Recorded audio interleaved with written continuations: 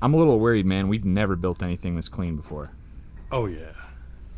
Man, it's like the cleanest thing we've ever done. Let's just load it up in the truck right now and just head back to North Carolina. Just like all tail while no one's here.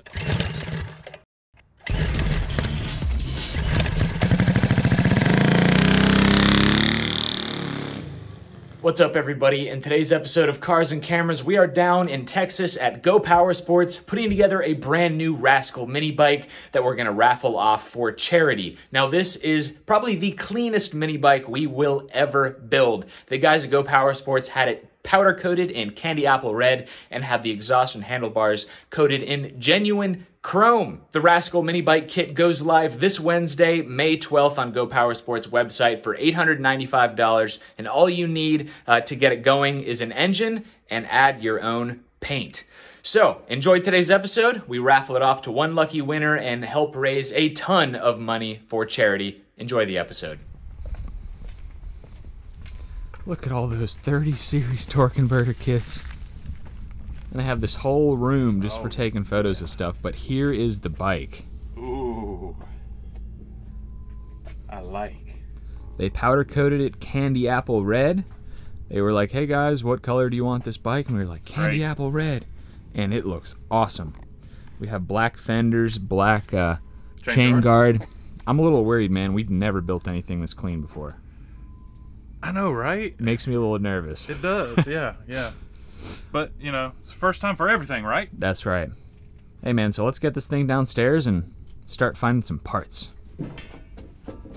So we have the entire kit displayed out here on the table, and I gotta say I'm a little bit nervous. It's definitely much nicer by a significant margin than anything we've ever put together. So it's very an extensive kit. It comes with literally everything except for the engine, just like the Lil Rascal. And the guys at Go Power Sports went out of their way to powder coat it already. They already pre-assembled it to make sure everything fit, which is a great idea. They took it apart and they powder coated it. So, I mean, we really have the easy job of just putting it all together. So let's get started. All right, first thing I'm going to do is install the bushings into the neck of the Rascal bike. And I got to tell you, man, I'm really loving it. I can't wait to take this thing for a rip. Yes, sir. Not too much of a rip, because we don't want to mess it up. Well, that's true. That's true. A cruise. So, hey, it's not pretty enough to hit with a hammer, though, am I right? Well, that's why I'm using a rubber hammer.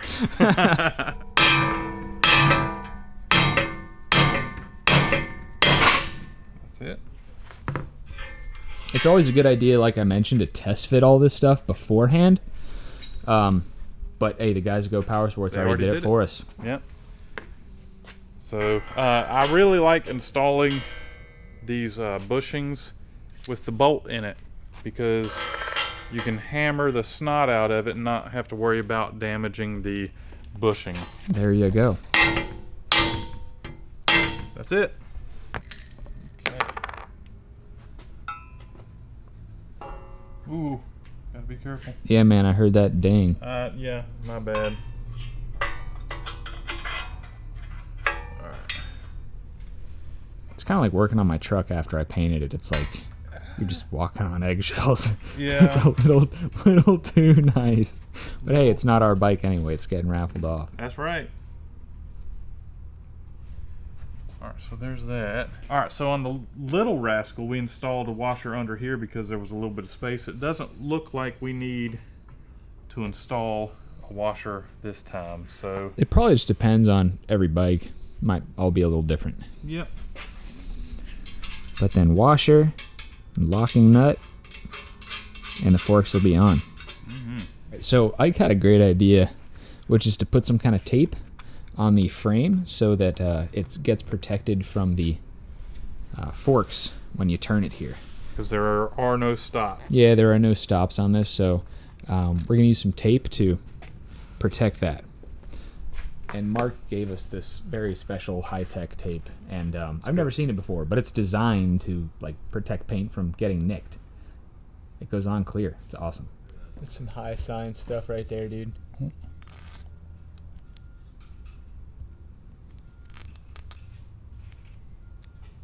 Look at that.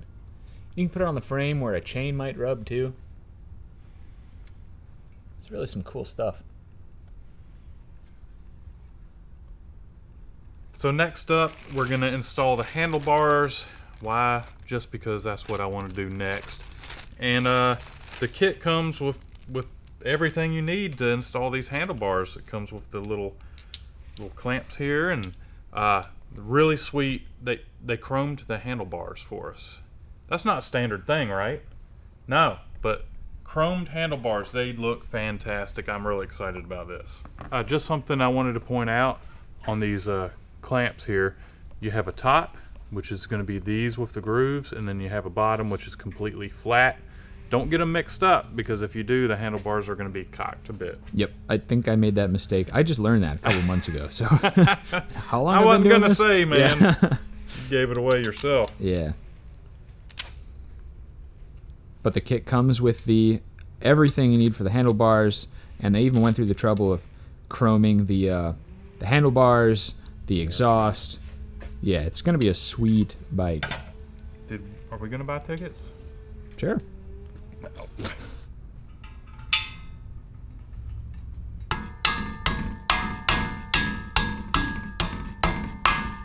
Man, I'm hammering on a brand new bike.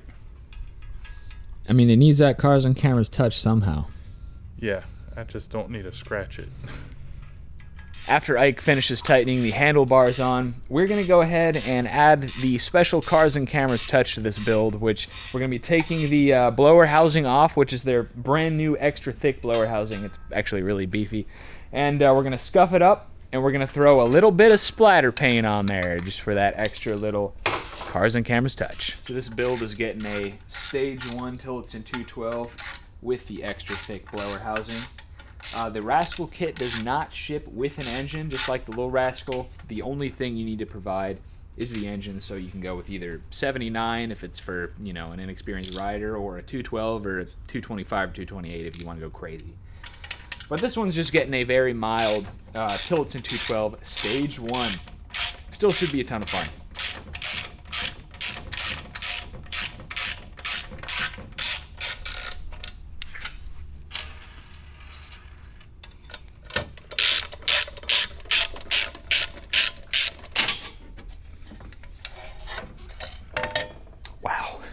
It's heavy, man. Way heavier than a factory one. Let me check that out. Holy cow. Yeah. Solid. So in case you're paranoid about your flywheel coming apart, it's just a little bit of extra insurance. And you can get that at Go Power Sports? Yeah, I imagine you can. Yeah. Cool. Scuff pad? So we scuffed up the blower housing. I wiped it off with some acetone and let it sit for a few minutes, and then I hit it with a tack rag, and Ike is going to work. Nothing, not enough material on there. Yes. Yes.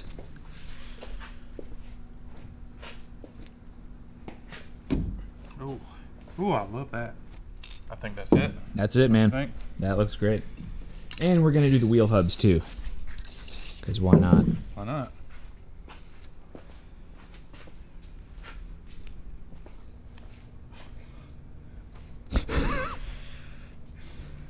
Man. I think that's it. Awesome. Give it a couple minutes and you can wash your hand, and then we can clear coat. I think I ought to wash my hand now rather than give it a couple minutes. I got a splatter on my pants. Alright, so we got a little bit of a no-no on our hands, and we're mixing paint brands. It'll be fine. But, you know, if we ruin the blower housing, They got more. literally hundreds more. Yeah, here we go.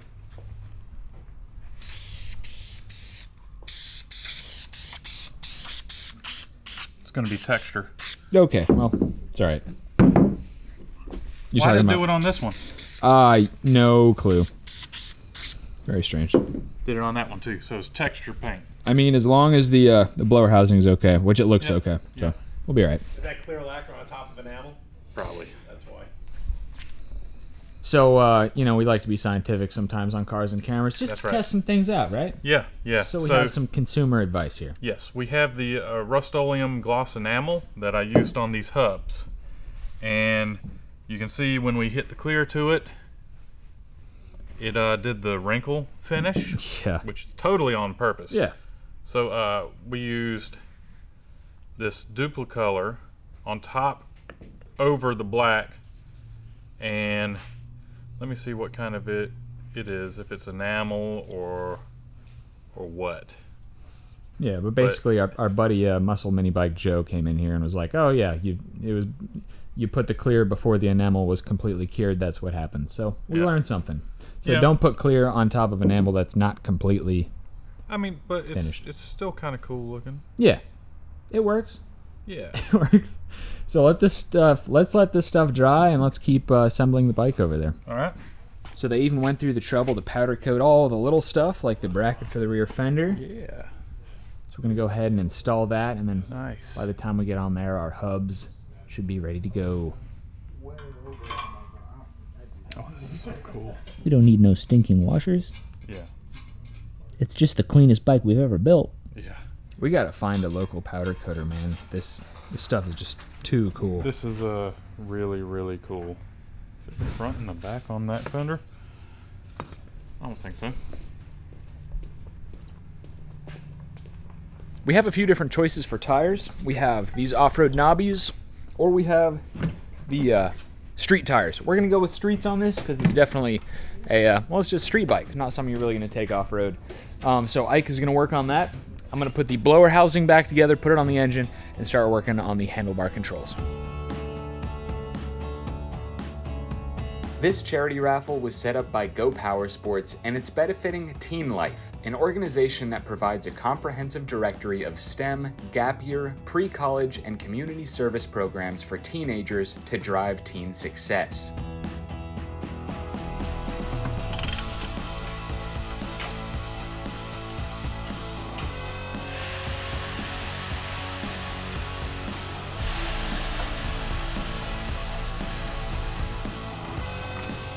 Gotta say, it's coming along pretty good, man. Yes, sir. I love that color. Putting the wheels on, this is gonna just look so freaking awesome.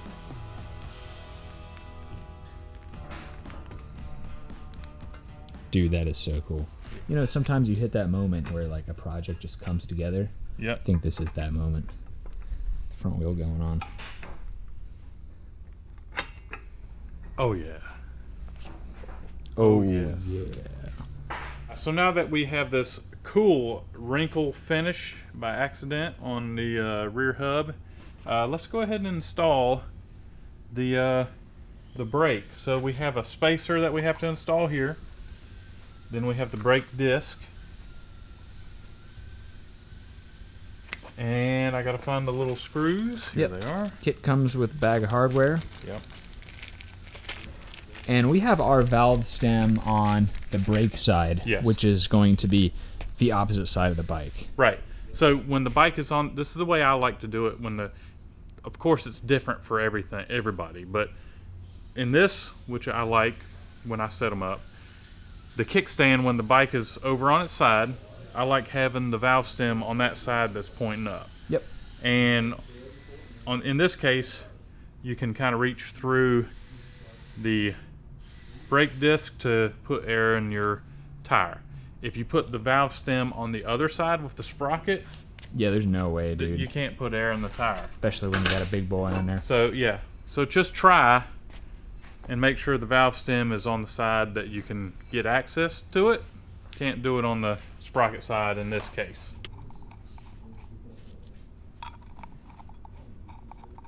Man, we need to name this one. Dude, this sprocket is this thing's gonna be kind of quick. Yep. Wheelie have machine. A good top speed. So if you bought this, or if you won this for your kid, Yeah, Be careful. Be very careful.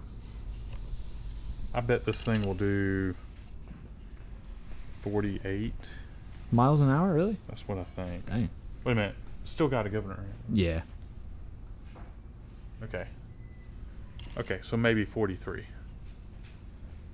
All right, man. Putting the rear wheel on. Yeah. What do we need to know? I gotta say, it looks really good. That wrinkle finish is perfection on purpose, right? Oh, yeah. Oh yeah. So it comes with the spacers for the rear. You got to put them in, and they powder coated it for us for this build which is great. It turned out great. And did we tell everybody that these kits come like bare metal, but with everything you need minus engine And minus paint. and minus paint? Yep. So, I mean, just thought I'd throw that out there. Fortunate for us, they already had everything powder coated. So it goes axle, spacer, wheel, spacer, axle. Does that make sense? No. Yeah, it does, dude. It's axle, spacer, wheel, spacer, nut. Yeah. Yeah. So I'm going to install this spring here first, because it's like the hardest spot to install. I'm going to hook it onto the peg right there, and then I'm going to pull down on the peg and install the pin.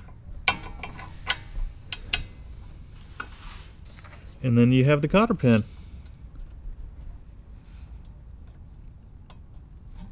Easy peasy. And you have a kickstand. That's right. Check it out. Remember one time you were like, hey, got an engine, and then you dropped it? Yeah. Yeah, it was classic.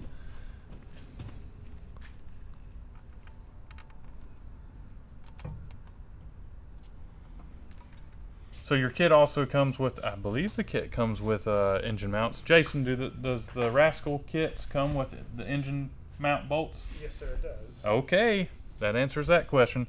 So we're going to install the engine mount bolts. I'm going from bottom up because that's just better for me. Oh, we need to put engine oil in this thing. Yes, we do. Cool. We'll just use a nice flannel. Yeah. Right? Yeah. Just put engine oil in this thing. Mm-hmm. Almost ready to ride. We are getting so close. Get ready. And we're going to see how far we can jump it, right? Of course. That's what we do. Uh-oh. Let's move it on back.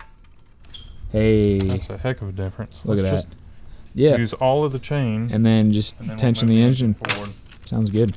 So I'm almost finished up with the fuel system here. Been working on some other odds and ends. Ike is installing the rear brake, Mm-hmm. which is a hydraulic disc Yep. with the reservoir right there at the handle grip. All right. So I put the handle on the handlebars. The brake handle and master cylinder are on the handlebars. I've run the brake line down, and I'm running under here, coming over here, and slipping her on the brake disc. It comes with a couple of spacers and a couple of bolts. We're gonna install that right now. It really looks like you wrecked your hand there, dude, but it's just red It's paint. just paint. You got Paul outside breaking in a race engine right now. Oh, I heard a little crinkle. That's the problem when you start tightening down bolts on this powder coat, man. It's just Yeah. flaking.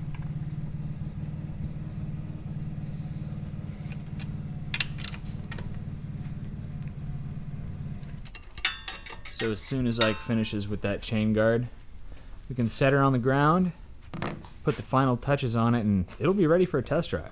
Mm-hmm. So they also chromed the exhaust, and it looks awesome. Looks amazing. That's genuine chrome.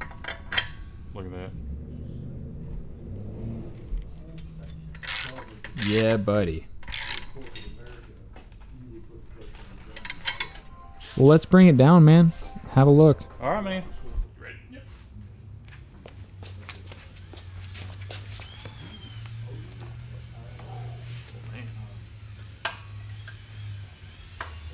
Oh man. This is like cleaner than a lot of hers. That chrome. Dang. Putting the finishing touches on.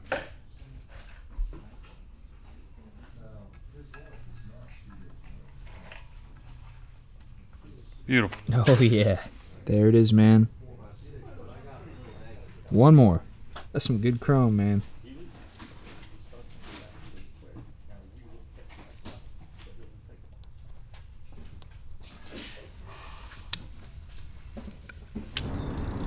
Good morning, everybody. The start of a new day.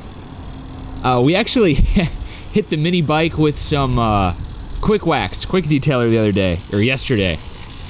It's the first time seeing it out in the sun. It's about time for a test drive. Woo-wee. It is clean. What do you say, man? I like the accidental center hubs. The happy accidental center hubs. Yeah. Yep. Wow, the splatter on the engine. Oh, looks great. Man, it's like the cleanest thing we've ever done. I really like the accidental wrinkle paint on the center hubs with the red splatter. It gives a little extra. The splatter paint on the engine, the blower cover, even though the paint wasn't even close to being the same color as the frame. I think we pulled it off. We pulled it off. Can we keep it? I don't know, man. It's a little too clean for me, dude. Let's just load it up in the truck right now and just head back to North Carolina. Just like all tail while no one's here. Yeah. No one can stop us at the moment, man. Oh, this thing is so good. It is, man. Well, hey, you want to break in that engine and take it for a quick spin? I think, yes, I do. Yes. Cool. Carefully. Very carefully. Very carefully. Don't mess this fill up, man. Man, this is the time I'm usually really good about filling things up. Yep. I'm a little afraid on this one.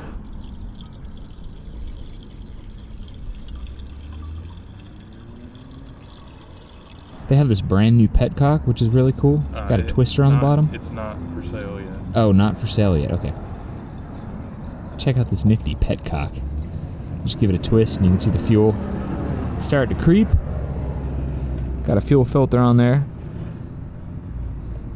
making its way to the carburetor. Alright, so we did just reroute the fuel line. It looks a whole lot cleaner now. Look at that. And it has fuel in it. Ike's about to go for a test drive. So like with any completely untested brand new project, you're always going to want to put your bike or go-kart up against the wall before you crank it up. Especially when it's as nice as this one. How many poles? 2. 1. Oh!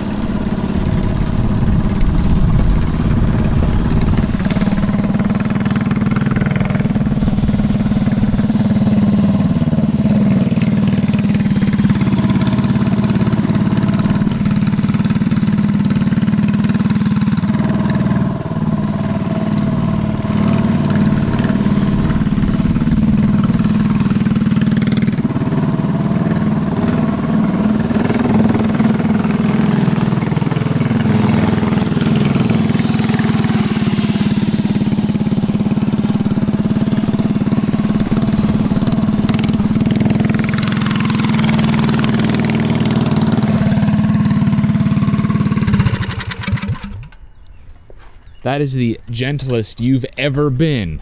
It really has. With the project. It rides so good. Really? Yes, you got to get on this thing. Yeah, I'd like to, man. I'm gonna probably put it around just like you. It is so stinking clean. It's got some speed to it. Yeah? I mean, that sprocket, like I thought, it's got a pretty decent top speed, especially with the governor in it. Yeah, yeah. And it rides so smooth. So smooth. Yeah, can't wait to take it for a spin, man. Yeah, man. So it's just the Lil Rascal, but a little more comfortable, right? More wheelbase, well, more stable. Yeah, basically. Basically, it's the Lil Rascal with a few inches added here, a few inches added here, and oh my gosh, is it comfortable. Sweet. So the ape hangers are so cool. The Rascal, yeah, is awesome. Yeah, dude. Well, let me take it for a spin, man, real quick. Just put it around. All right. Oh, I'm gonna put it up against something, man. No, it'll be all right. Man, I think idle will be fine. I think it'll. Okay. Yeah.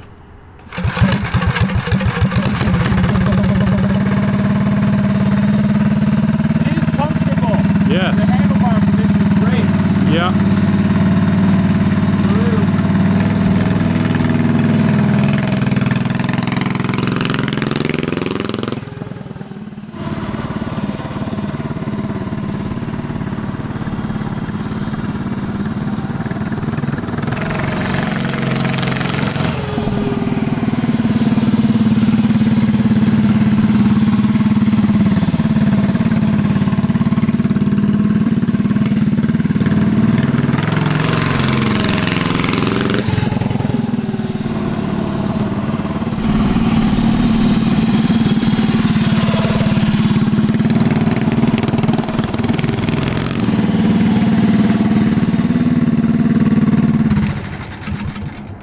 Someone is getting a really nice bike. It is so sweet, dude. It might be the perfect cruising mini bike.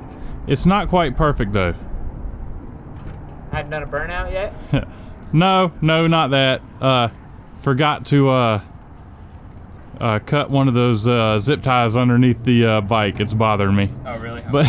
But that's an easy fix. But other than that, yeah. Other than that, it's perfect. Dude, it's really, just the positioning of your feet and arms is really comfortable. Oh, it rides so good. The brake is really responsive. Yep.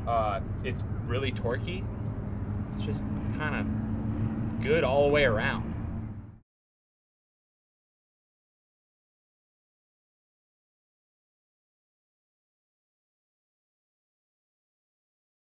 So it's the final day of the Pate Swap Meet. It has been a ton of fun so far. We finally have a day with perfect weather. So our buddy Montoya is, he's been polishing up all the bikes as they get dusty from this dirt road here. He's gonna wipe us down, and then we're gonna go ahead and do this drawing at 3 p.m. All right, so we're about 2 minutes out from the drawing on the Rascal mini bike, and we have to have raised over $5,000 for Teen Life this week through all the tickets that we've sold. So thank you everyone out there who has bought a ticket to win this mini bike. If you didn't win, that's okay. Your money still went to a great cause. So I need to get over there because this drawing is happening. Okay, that's good. All right, now you got to dig in there and turn it upside down. All right, I'm in the middle. There goes Montoya. Next time, shake it up. Put my hands up. Thank you. And the grand winner. All right. Who here is Chris? So the guy who won the Rascal charity raffle was out of Kentucky, and I heard he bought 30 tickets. So big thank you to everyone who entered. Next year, we're planning on doing another one, bigger and better. We're gonna have some in-person prizes as well. At least that's word on the street. I can't wait. It was a ton of fun putting together this mini bike. Of course, we're going to be doing another Rascal build. We're going to do our own take on the Rascal here in a few weeks at the Cars and Cameras headquarters here. But we have one more episode from Go Power Sports and the Pate Swap Meet coming up on Wednesday. So be sure to tune in for that. Leave a thumbs up if you enjoyed today's episode. Yeah, I had a great time down there, as always. It's great to see the growth that Go Power Sports has seen, and also the fact that, you know, we're raffling stuff off for charity as well. The final number was $6,500 worth of tickets sold, and Go Power Sports rounded it up to an even $7,000. So, I mean, that's not bad for basically a week's worth of promotion on a Rascal. Next year, we're planning on doing it bigger and better than before. We were really flattered to be a part of this, and it was an awesome time. So thanks for watching, guys. We will catch you next time.